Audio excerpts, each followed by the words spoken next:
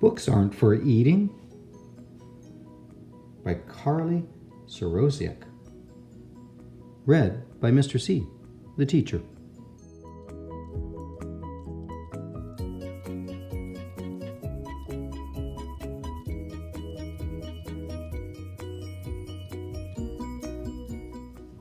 Leopold collected two things that he loved very, very much: warm sweaters, with goats on them, of course, and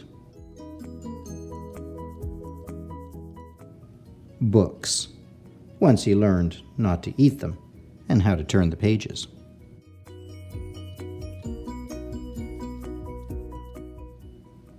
Sometimes he imagined himself inside the books he read. He was a pirate, a figure skater, an astronaut gently floating through space. It was comforting to become these characters, to live in their worlds.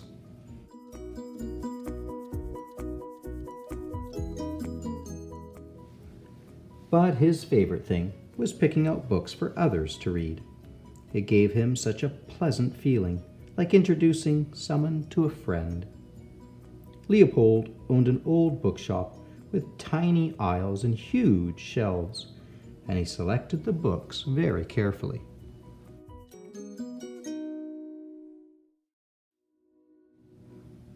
For the witty woman in the feathered hat, he suggested a book about birds. Crows, Leopold thought, are clever too. A man in a gray coat said he'd like to laugh with his whole belly, so Leopold found a novel about gnomes, which was very funny indeed. He chose an adventure tale for the girl in rain boots. She had the spirit of an explorer.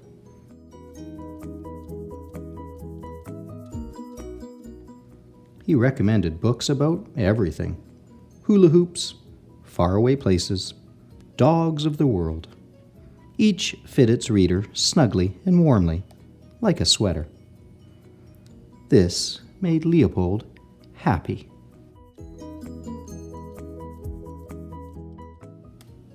Most of his customers were human, but one day Leopold was overjoyed to see another goat walking into the shop.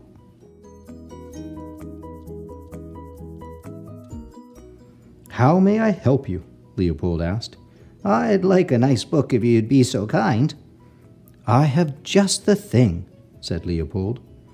In the back room, Leopold selected a story from his special collection. "Very good," the customer said.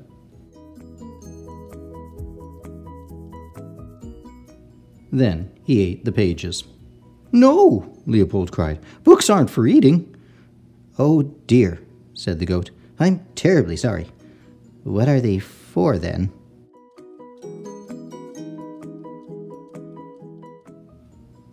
So Leopold resolved to show him. He would find the perfect book for reading, not for eating. He searched far and wide through stack after stack. He even used the tall ladder.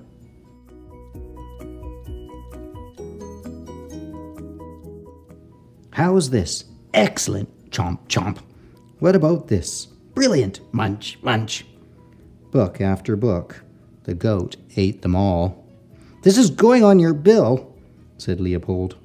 "Goodbye," said the goat.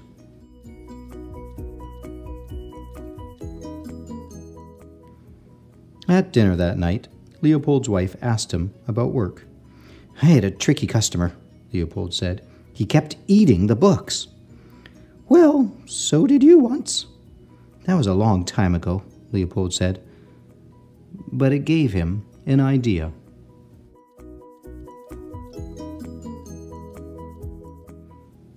The next morning when the goat came back, Leopold was ready. "This was my favorite book," he said.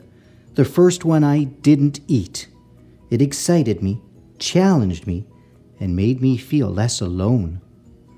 The goat looked at the book, and looked, and opened his mouth. Suddenly the book flipped open to page 1. "Oh," said the goat. He read the first line, then the next, and the next. He couldn't stop.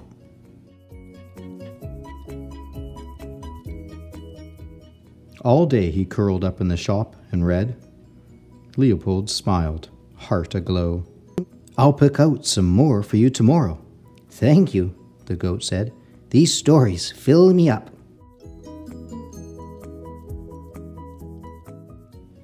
Some books are just too good to eat.